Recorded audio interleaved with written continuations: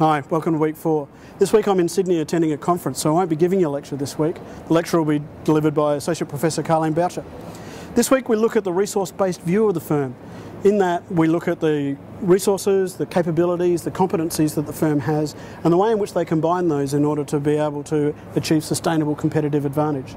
It's a really important concept to understand because different firms will organise these various capabilities and competencies in different ways in order to compete inside the market.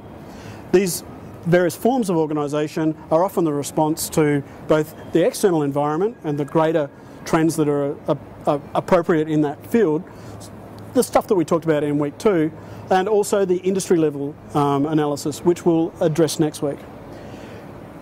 Firms' resources need to be valuable. They should ideally be rare, inimitable, which means they're difficult to copy by others, and non-substitutable. And if a firm organises these in specific ways, they can then achieve sustainable competitive advantage. This week, the readings are directly about that, and you'll need to know these concepts in order to be able to apply them well in your assignment. I'm sure Associate Professor Boucher joins me when I welcome you to the lecture on Monday night. Cheers.